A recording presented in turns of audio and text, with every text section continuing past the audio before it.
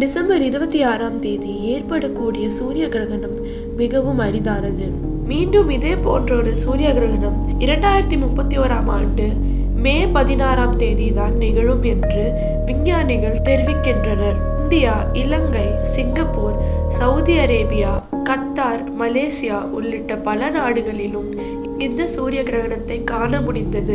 இன்றைய சூரிய கிரகணம் வளைவு சூரிய கிரகணம் என்றும் சொல்லப்படுகிறது. அதாவது சந்திரன் சூரியனை முழுமையாக மறைக்காமல் அதன் நடுப்பகுதியை மட்டுமே மறைக்கும். அதனால் சூரியனை சுற்றி சிவப்பு நிற வளையம் தோன்றும். இதன் போது சாதாரண கண்களில் சூரியனை காண்பது கடினம். எனவே இந்த வளையத்தை நேரடியாக பார்க்க கூடாது. தமிழகத்தில் காலை 8-6 மணிக்கு ஊட்டியில் தொடங்கிய சூரிய கிரகணம் முற்பகல் 11:16க்கு புதுக்கோட்டை மாவட்டம் மணல்மேல்குடியில் நிறைவடைந்தது. சூரியனை விட்டு முழுமையாக விலகியது சந்திரன். அரிய நிகழ்வாக நெருப்பு வளைய சூரிய கிரகணம் நிறைவடைந்தது.